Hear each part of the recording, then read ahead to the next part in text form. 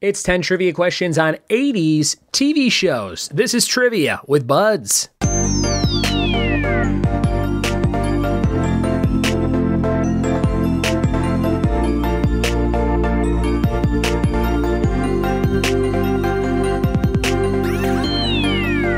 What it be, and welcome to another episode of the Trivia with Buds podcast. I'm your host, Ryan Buds. Thanks for checking out the show, and thanks for today's topic suggestion of 80s TV shows from Patreon subscriber Vernon Hege. Vernon has some great ideas for trivia rounds that he put in this big Excel chart we have for all the people at the $5 and higher level on Patreon. Join that club at patreon.com/triviawithbuds. Get cool stuff from me in the mail monthly. I just stamped everything up for February, and I'm popping it in the mail tomorrow. So get ready for some fun stuff. 80s TV shows is the category today. Before we get into that, of course, we have our Geek Out card with challenges for you to do out loud or written down or however you want to do them. Here's your first couple. We have a movie challenge of 4 films in which a basketball game appears. TV is 2 national news shows. Books is 2 graphic novels. For music, it's 4 albums that have a baby pictured on the cover art. And miscellaneous is 2 actors who appear in the Indiana Jones franchise. So a little fun warm-up for you to get into the game here before we jump into the trivia. But it is that time now to ask you 10 questions on 80s TV shows. Here we go. It's 80s TV show trivia question number 1.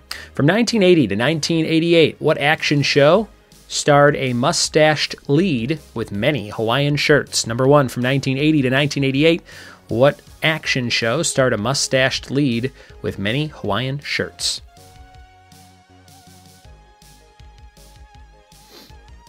Question 2, what state did the Golden Girls take place in? Number 2, what state did the Golden Girls take place in?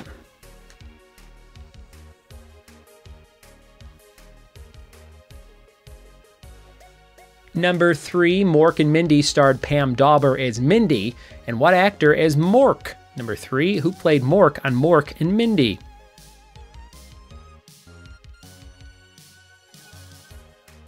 Question number 4, Patrick Stewart starred on what version of Star Trek starting in 1987? Patrick Stewart starred on what version of Star Trek starting in 87?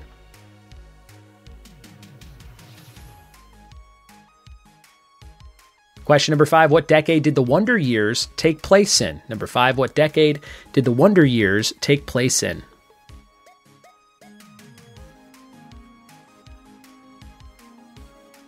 Question 6, who is the star of Matlock? Who is the star of Matlock? Question number 7, what was Angela Lansbury's first name on Murder, She Wrote? What was Angela Lansbury's first name on Murder, She Wrote?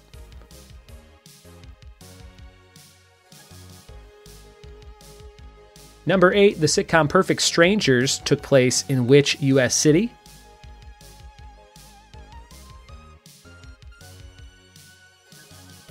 And number 9, what sloppy Nickelodeon game show premiered in 1986? Question number 10, roasting on an open fire was part of the title to the first episode of what iconic comedy series? Roasting on an open fire was part of the title to the first episode of what iconic comedy series? Your bonus question here for 2 points. Airing on NBC starting in 1985, WWE had a program called Saturday Nights What? Saturday Nights What?